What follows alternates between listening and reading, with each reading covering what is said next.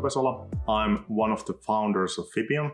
I did my PhD at the University of Jyväskylä about the health effects of reducing time spent sitting.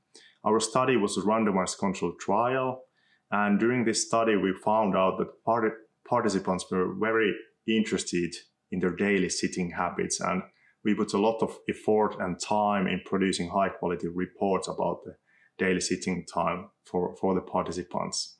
And during that time, we also found out that there were not too many products or companies that would produce such outcomes from measuring devices and who are able to measure sitting time at the first place. And we ended up founding Fibion. So Fibion is an accurate sitting and activity measuring device. And one of the strengths, in addition to the accuracy, is that Fibion can produce very high quality visual and understandable reports for the participants very easily.